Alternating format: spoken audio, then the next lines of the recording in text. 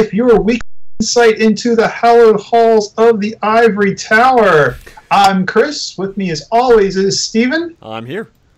And this week we have special guest, Dr. Sarah Silkey, Associate Professor of History at Lycoming College. Hello. Welcome, Sarah. Thank you. Welcome. So we're excited to have you. Because we have a guest, I feel like we should probably say this time that, our opinions that are expressed here are our own and do not necessarily reflect those of our institutions. This is how we keep Sarah from getting in trouble. Absolutely. Appreciate it. All right. This episode is on sabbaticaling, which is a verb I recently made up from the word sabbatical. I suppose it's a verb. Don't ask me. I'm a physics professor, not an English professor. I'm going with adverb. You want to go with adverb? I do. Yeah. You're probably right. Here's the thing, though. I'm a child of the 80s, which meant that I only had grammar up to second grade. and then we had grammar books in second grade, and then in third grade, no more grammar books. It was like, you don't have to learn that anymore. Okay. So there we are. That's why I picked physics. All right. So this topic today, how to have a successful sabbatical, or at least how to try to have a successful sabbatical. We're not. Sarah and I are still mid-sabbatical right now, so we're not sure if we're going to have a successful one or not. We hope we do. So point to note, if you want to have a successful sabbatical, apparently appear on our show. That's a good way to make that happen. Yes. Oh, I got the box ticked then. Yeah, great. Yeah, wonderful, wonderful. You have fulfilled your sabbatical contract. Congratulations, Sarah. I wish it had been that easy. So, although most of our listeners are probably academics or academics sort of in the making, we should probably comment real quickly on what sabbatical is and what sabbatical is not. So about every 7 years or so, depending on your institution, you can request to get relieved of your administrative and teaching duties and pursue professional development. Typically research, but that can take different forms. And so that little period of time, whether semester or a year, is called sabbatical. What is sabbatical not? It is not vacation. So that's a really, really highly established person and just feel like taking a vacation. But for the most part, no, it's not. No. It's kind of like makeup time. And unless, of course, you're like really established and you're getting ready to retire. Then you can take a sabbatical and just say, oh, the hell with it, I'm done. Yeah. It's not any of us. No, I'm not definitely not. saying that I'm ever planning to do something like that. I'm just saying that if one could, So, hypothetically. So how one goes about getting a sabbatical other than time in varies, of course, from institution to institution. Well, let's clarify that first point, actually, before we go any further. Sure. I don't know about you, Sarah. Is Lycoming your only job, or have you been elsewhere? I've taught other places, but this is the only tenured position that I've ever had. So, yeah. So one of the things that's really important for that time in question is the vast majority of places are time in at the university. So not just time in and career. I did 4 years at my first institution, and when I came to my current one, I actually had to restart the clock, which was not great. That meant I basically went 10 years before my first sabbatical. Now, you can sometimes negotiate that if you change jobs, but for the most part, that is you are here in residence at this university for 6 to 7 years. So, okay, continue on there, Chris. Oh, yeah, I ran into the same thing. This is year 12 for me in a tenure track line. This is my first possible sabbatical because I had 4 years somewhere else. You couldn't take the time in. Right. I was told when I interviewed that I was not allowed to transfer time from sabbatical in. At the time, I was told because that was an AAUP thing. So, don't know. This is what I was told. So I'm like, yeah, whatever. It didn't matter to me. At the time, I just wanted the job. So, anyway. Some places have like mid-assistant sabbaticals and so forth. So this can't be a hard and fast rule. It has to be something that is flexible at an institution-by-institution basis. I think typically, though, the institutions that provide pre-tenure sabbaticals are ones that demand a higher level of publication record prior to tenure. And so I think that in those cases, you really can't make sufficient progress with the teaching load and service, et cetera, that's expected without having that time away from the institution to be able to get that first book out in the humanities or get substantial research done in the sciences. Yeah, good point. Yeah, I would have loved to have had a pre-tenure sabbatical. That would have been awesome. So, you know, typically what you do is you apply. If you get the sabbatical, you basically tell your institution what you're going to accomplish or what you intend to accomplish. If you get it, then you get a contract, which basically says, you know, you will be away for the following time and you will do the following things. And then you sign that off, and, you know, we'll see how it goes from there, I guess, since we're mid-sabbatical. I have to say, actually, we weren't even that formal. It was, I submitted I think a 3-page document, and it's reviewed by a college committee, and they came back and said, yes, you're approved, and that was the extent to which I had anything. And right now it's a rubber stamp after it was taken over about 10 years ago by a senior professor who said, why are you denying sabbaticals to research productive people? Stop doing that. So now they basically rubber stamp for everybody as long as they are research productive. Oh, nice.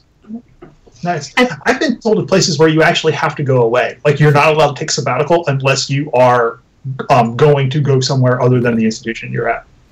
That would fit with something like a Fulbright or something along those lines. Right. But if you're just more, it's interesting. I didn't know that would be a case for the, you know, direct sabbatical kind of an idea. Yeah. That's just what I've been told by a colleague at other institutions. So very interesting. But anyway, the point is, different places, different policies. Yes. I know at the place that I taught before, I came to Lycoming in conversations with the faculty there.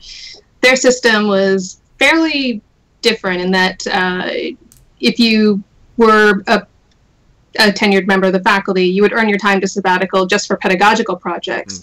You'd automatically get 1 semester to pursue pedagogy. But if you wanted to have a full year, then you had to come up with a research project that would be moving towards some kind of publication. So I think the standards vary quite a bit based on the goals and the focus of the institution. Yeah. Well, at our school, which is a research institution, we actually have for our clinical faculty, you know, the faculty who are on a teaching load, purely teaching load, do have sabbaticals as well. So you can do pedagogical ones for that, as well as it's possible to do not just scholarly output, but you can do textbook development and things like that. So they're actually providing a lot of different things. You just have to be clear of what you want to deliver at the end of this. Yeah. I'd say it's probably the single best perk of being a college professor. Every 7th year, you get to sort of, you know, take a step back and recoup and reorganize and sort of just, you know, catch up. It's kind of a refreshing thing.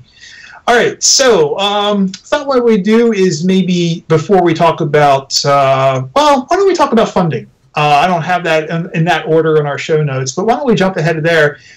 Stephen, have you ever attempted to get funding for sabbatical?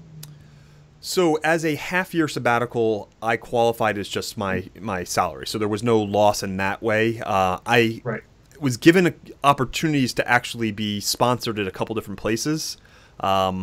It ended up that I ended up doing none of those, because my family didn't want to uproot for 4 months. But I had 2 different countries, essentially, I could have gone to, and at the institutions, they would have put me up for various things. And if I'd wanted to teach on top of that, they were willing to pay me for that.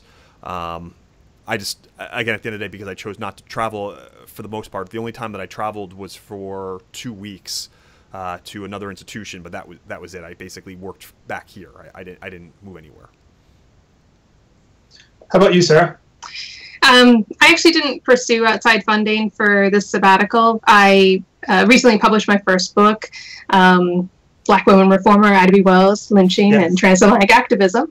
And having finished that big project, I really wasn't far enough along in my research moving into my next project to be able to make, you know, viable applications for funding at different institutions. And so I decided to forego that and take the pay cut to have the full year off at half pay, rather than trying to figure out a way to get funding that really didn't fit with where I was at in the process.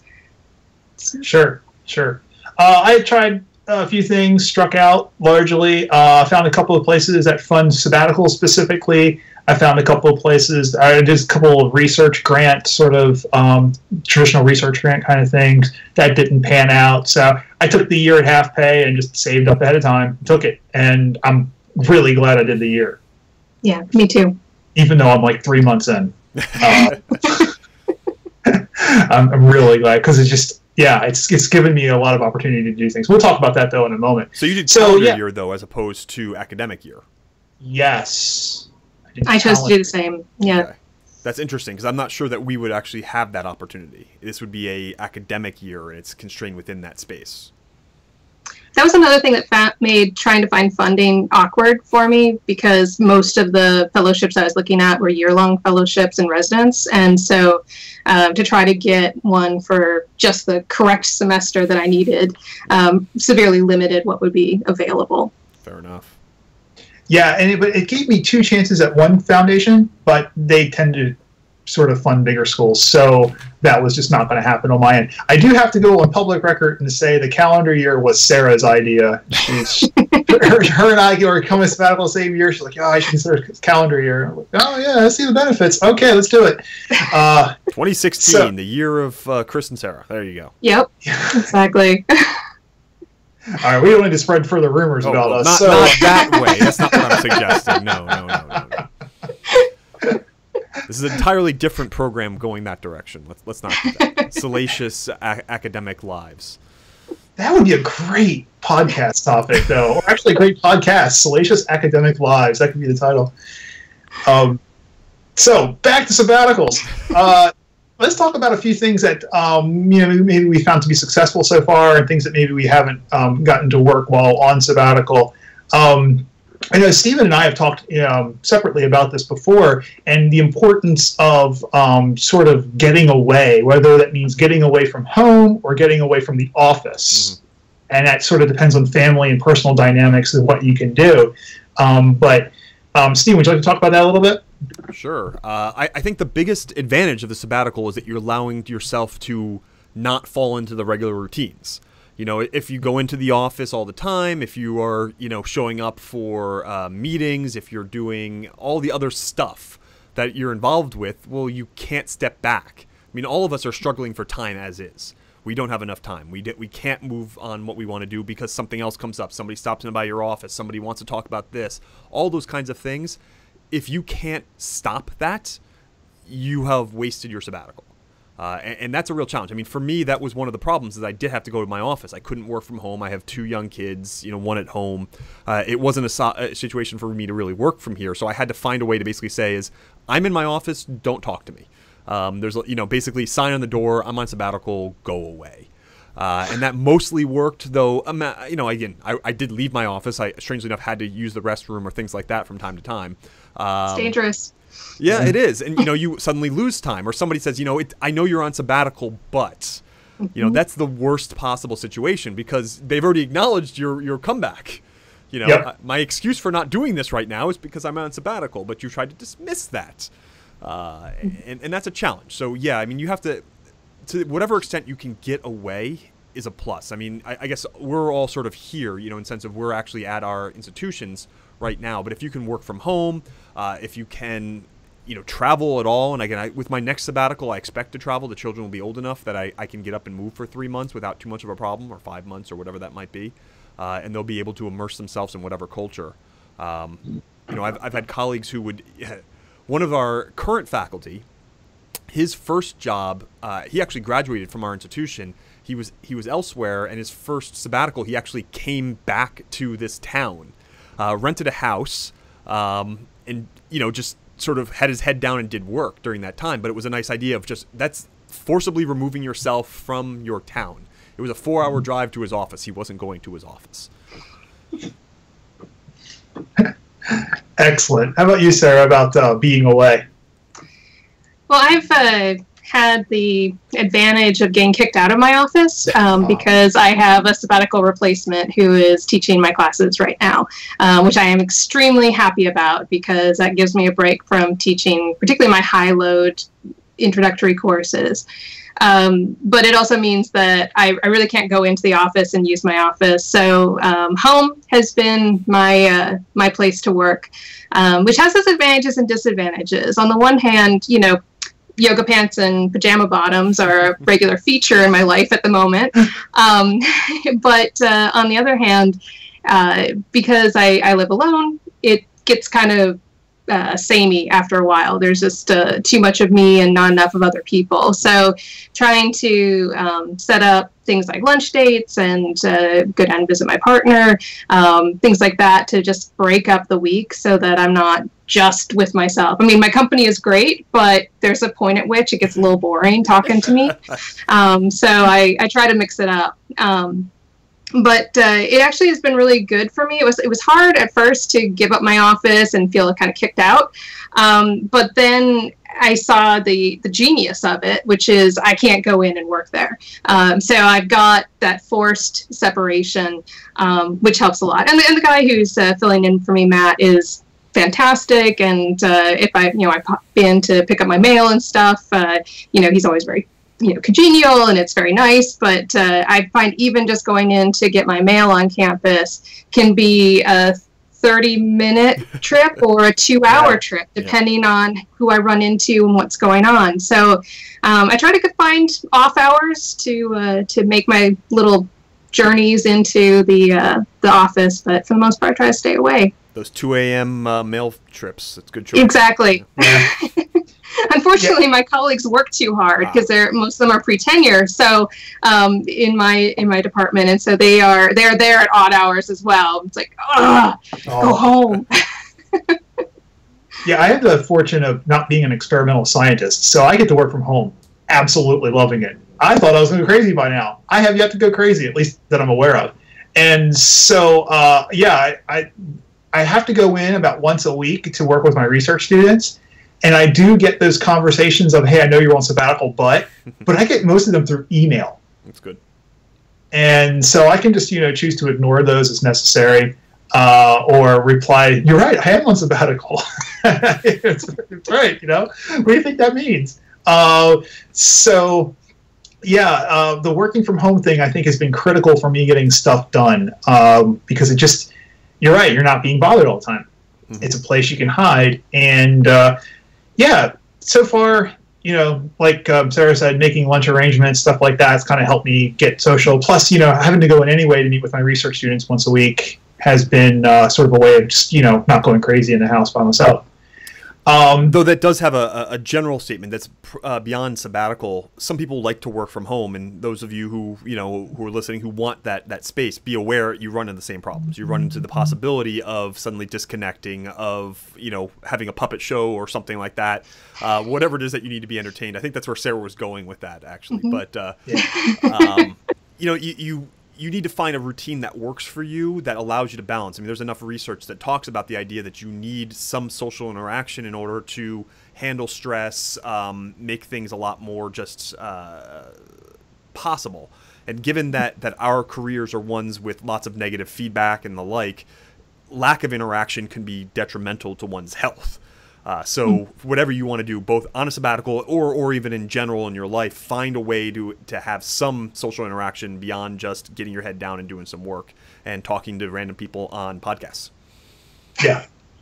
Unless, of course, you're a physicist or a mathematician, then this is our native habitat by ourselves with our heads down. Anyway, so... yeah, actually, you hit on a good point, Stephen. Keeping a schedule is important, whether it's a social schedule or a work schedule. I found that I've been able to be successful so far and get things done because I have sort of a work day mapped out for each day of the week. I don't know specifically what I'm doing every day, but I do know that I'm going to start working at, let's say 9:30 in the morning, and I'm going to work until, let's say, 3, 4, whatever work is done, I'm going to work. And that kind of helps me stay focused. Mm-hmm. You're so much more regimented than I am. I can't do that. I'm a super regimented person. I mean, you're talking to a guy that has a pretty detailed 5-year plan. So, that's just how I have to live. I can't help it. But there is something to be said. One of those challenges are, how well do you want to be distracted? I'm kind of tired today. I don't really, it's a hard day getting up. Those yoga pants aren't fitting as well as I'd like. What's on TV? you know, you run that risk of doing that. And so having a plan for what do I need to do today, this week, this month, whatever it might be. Again, you don't have to have really drilled down kinds of stuff. Maybe Chris does, but the rest of us wouldn't say, you know, I'm going to write this chapter this week, or I'm going to have this specific conversation or this, you know, research test that I'm going to run or whatever it might be. That might be going a little far. Well, okay, so I guess I go a little farther then, because it's pretty much exactly what I do. But you do that during your normal working life anyway. I mean, you always are very careful to set aside specific blocks of time to continue doing your research, which is something I cannot do during the semester because teaching and service consumes me during the semester, which is why my breaks are so important and the sabbatical is so important to be able to dive back into it. You're able to kind of chunk things and make yourself focus on what you need to, and you don't necessarily forget what you've been working on, whereas I need to dive in, immerse myself, and really push through it. Otherwise, I lose pieces along the way. And so I think your process just fits really well with being regimented. I know talking to other faculty about, you know, before I started Sabbatical, I asked a lot of people, how do I do this well? What are the top tips? And the things that they all told me: stay away from the office, don't talk to anyone, don't agree to do anything for the college, period. And then make sure that you're doing something every day. And so for some of them, that was 9 o'clock. I'm going to the coffee shop. I'm going to be there for 2 hours. And then, you know, whatever happens after that, great. But at least I've gotten that chunk in. You know, your process is just very much chunked like that. I mean, you've been kicking my butt in terms of productivity over Sabbatical. I'm still playing catch up, trying to get all the little stupid things that I agreed to do because I'm an idiot off of my plate, so that I can really dive in and immerse myself in my sources again. So yeah, I mean, it's just part of it. You have to, on the one hand, push yourself to make sure that you stay on target and make progress, but you also have to be true to who you are and how you work as well. And I think that sort of taking a little bit of time to plan at the beginning of Sabbatical to figure out, okay, let's be honest with myself. What are my weaknesses? What are my strengths in terms of my productivity and my workflow? And how can I make this work for myself rather than pushing against type? Mm-hmm. Know yourself, go in with a plan, know what you want to get done. Absolutely. I actually have 3 pages of plans, but I spent a week working on it. So anyway, yeah, it's getting a little crazy. But yeah, I think that's great. You know yourself, set realistic goals, keep that schedule, and just stay the hell out of work. See, there's a codicil I have to put on that, which is, you know, being true to yourself. Sometimes that actually means saying yes to things too. You know, we were recruiting for a faculty member, and, you know, the answer should be, no, I'm not going to attend, I'm not going to participate, I'm not going to do whatever. But the other side of that is, this is a future colleague, I want to be a part of this, I need to be something. I'm going to skip a lot of this, but I actually need to come in to meet with this person, I need to see their job talk, etc. And you don't have to do that on Sabbatical, but if that's something that's valuable to you, you should actually still say yes. So don't make it a blanket no to everything. It should be your default answer to everything is no, and then you can back off from time to time, but don't back off on everything. Yeah, I totally agree, because I mean, I've been in the same situation where I've had to go in and address a couple of things here and there, but yeah, no should be the default answer. I agree. Hopefully they understand that, and they won't actually be asking you for things. You know, if they've been on Sabbatical recently, they recognize the value of it too. Yes. I think that's one of the things that's been really valuable to me is that the chair of my department is a few years ahead of me, and so he's had his sabbatical and he's getting ready for his next one. So he's going to be chair next. And so one of the things I've noticed is that he's been very careful in trying to preserve my time and my space and make sure that as many things are taken off of my plate as possible. I'm sure part of that is to set the standard and the expectations for when he's on sabbatical. Mm-hmm. But at the same time, I think, you know, it's great to have people who recognize that and take have your back and trying to help smooth the way. But there are things that you just you need to be there for. Like I was able to pass off all of my advisees to second advisors so that they can get through the time that I'm on sabbatical. But I've been working with these students for years, and they're like, please, please, please come to graduation. It's like, okay, I'm not going to walk, but I will come and talk to you at the tent afterwards and have some lemonade and take pictures with your family, because that's important to me. Yeah, I've had to be more proactive in protecting my time. I haven't had sort of the shields that sort of you've mentioned, Sarah. So I've had to be a bit more aggressive with saying no. But again, when I get back, I'll have to deal with issues, and so I need to be, in the game some. I suppose if you're going to graduation, I'll go to graduation too. It's getting worse by the moment. Also, you guys are invited to our graduation if you'd like to come by. But oh, fantastic! one a year is more than enough for me. I'm good, thank you. Though I appreciate your kindness in the offer.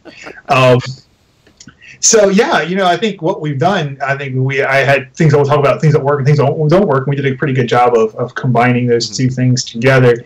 I guess the point is enjoy it. It's catch up and just, get done what you want to get done, and protect yourself. There's I think the advice that I have for one other thing you have in here that I want to be very clear about is the realistic expectations. You say establish realistic goals. I think it's a really important thing.